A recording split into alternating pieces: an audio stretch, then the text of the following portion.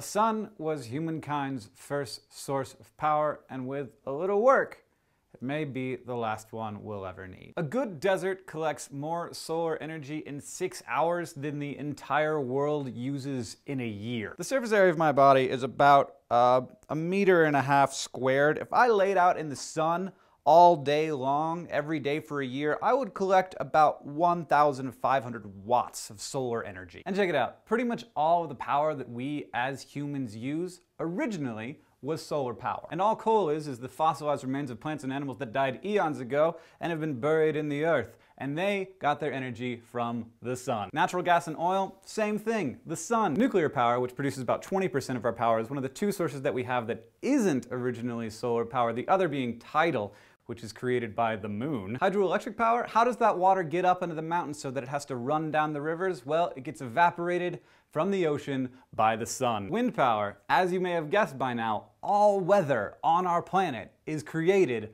by the sun. Burning trees and corn husks and other biomass, which we do in biomass power plants, all of those organisms originally got their power from our sun. And then we have direct solar power, which yes, gets its energy from the sun and skips all of those middlemen. And so it must be more efficient, right?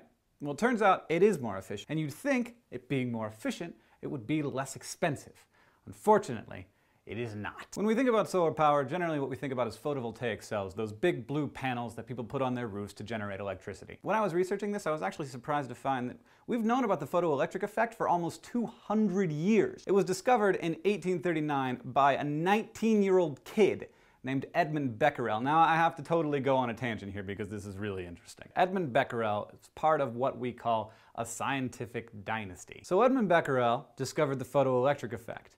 His father discovered that you can refine ores into their pure metals using electrolysis, and his son, along with Marie and Pierre Curie, discovered radioactivity. It's just interesting to me that there can be that much scientific talent generation over generation in one family. It's like Martin and Charlie Sheen, except with science and actually cool. Anyway, the most efficient solar cells that we have tend to find their way into outer space because efficiency is expensive, but it doesn't matter how expensive something is when you're dealing with the International Space Station because it's not like you can run a wire up to it. The International Space Station has 16 115-foot-long solar wings. All combined, at peak, these solar panels produce 120 kilowatts of electricity, which is a lot. And now I can tell just by looking into your eyes that you've been filled with an insatiable desire to know more about photovoltaic panels. So if you hit a wafer of polysilicon with light, some of the electrons on that silicon will get knocked off and they'll be free electrons. Now this is something that's normal, but it's not anything like the amount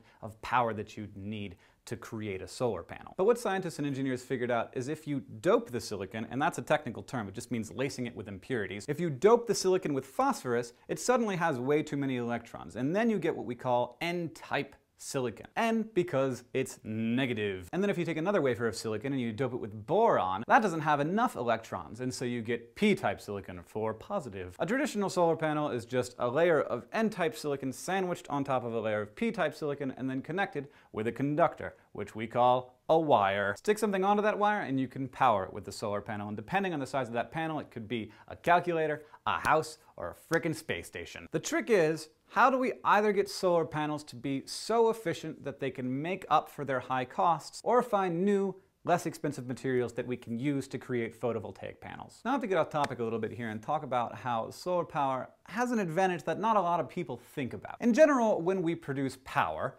as humanity, we do it at giant power stations that are often hundreds of miles away from where the power is actually used. In order to get the power from the power station to your house, you have to put it on these giant transmission lines, which are extremely expensive, and also having the power travel all that distance is pretty inefficient. You can lose as much as 30% of the power that you generate just getting it from one place to another, which frankly is embarrassing. We created all of those megatons of carbon dioxide just so we could lose the power when we're distributing. And there's a reason we do that, and that's because with a coal-fired power plant, you don't want to have a bunch of little inefficient ones scattering the landscape. You want to have one big one in one place where you can control the pollution and make it as efficient as possible. But with solar power, you can actually generate the power exactly where you're using it. You can put the panel on your roof and use it in your house. We call it distributed power, and it's great. It does sometimes make sense to use solar power in a centralized fashion, giant fields full of solar panels, especially if those giant fields are in places where the sun shines 364 days a year. But don't get too excited. Despite the marvelous efficiency of distributed power, solar panels still remain much more expensive than centralized power stations. Photovoltaic panels now blanket rooftops all over the world. But while they make ecological sense, they still don't make economic sense. Getting a good value for your dollar out of a solar panel is pretty much impossible, which is why we're still so reliant on coal and natural gas for most of our electricity. To this day, we get more power from burning wood than we do from solar panels. So you're saying to yourself, there's gotta be a better way to do this. And maybe there is. If you were a particularly malevolent or scientifically minded child, you may have experimented with this technique in the past, using your magnifying glass to create power. And you were probably using that power to kill small insects, which is not something I condone, but there you have it. Sunlight carries a lot of energy, and if you concentrate it into one place, you can do a lot of work.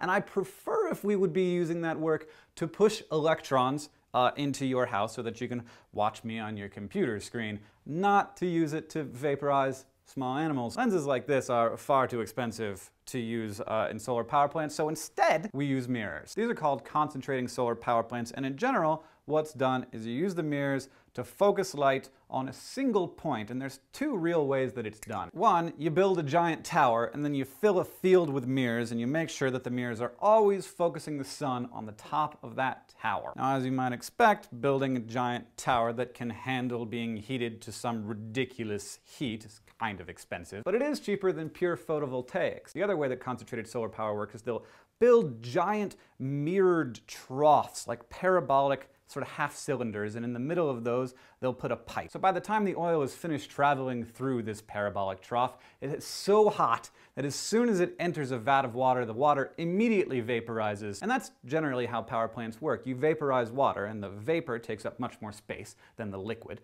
And so there's a tremendous amount of pressure, and they use that pressure to drive a turbine, which creates electricity. But even with all that fancy engineering, concentrated solar power plants still, in the best of circumstances, only produce power at about 11 cents per kilowatt hour, which is about twice as much as a natural gas power plant. But wait a minute, now we've got two solar solutions. One, photovoltaics, where the capture of the energy is the most expensive part, and two, concentrated solar power, where the conversion of the energy into electricity is the expensive part. What if we could have both of these technologies and have the best of both worlds? Well, it turns out that we can, and it may just be the one solution that allows solar power to become cost-effective in our energy market. By using really sophisticated photovoltaic cells that can take in far more power than the one in your calculator, engineers and scientists are using mirrors to concentrate light on very small photovoltaic cells. The mirrors, which are actually capturing the light, are 10 times bigger than the solar panel, and thus the solar panel is taking in 10 times more sunlight and producing 10 times more energy, but the solar panel itself, the expensive part, stays the same size. Using this technique, which we call concentrated photovoltaics, we get the most cost-effective form of solar power that we currently have